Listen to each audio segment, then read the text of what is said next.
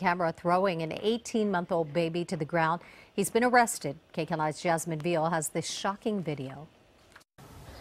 It was horrible to watch. Christy Ogden couldn't believe what she saw in her home security video last Thursday after she heard yelling and a child screaming. This guy runs up holding a child, and he stops right here in the gazebo, again, right in clear view of the video, holds the child up and just drops him to the sidewalk. Then the man, in an argument, picks up the boy and violently swings him around and throws him to the ground. He runs up to the woman and just starts hitting the woman like it's a baseball bat, and then drops the kid to the ground again. The Ogdens rushed out in time to see the man walking away with the child. He smiled at them and said hello, but they got suspicious and went inside to watch that security video.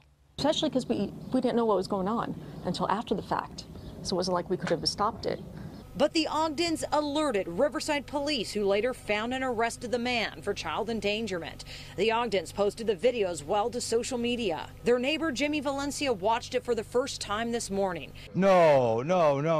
He's throwing him around like a little dog. He says he's grateful the Ogdens were so vigilant. Something real serious could have happened to that kid. You know, God forbid that little kid would have hit his head on a curb or something. But police say the woman and child were not seriously hurt. In Riverside, Jasmine Viel, KCAL.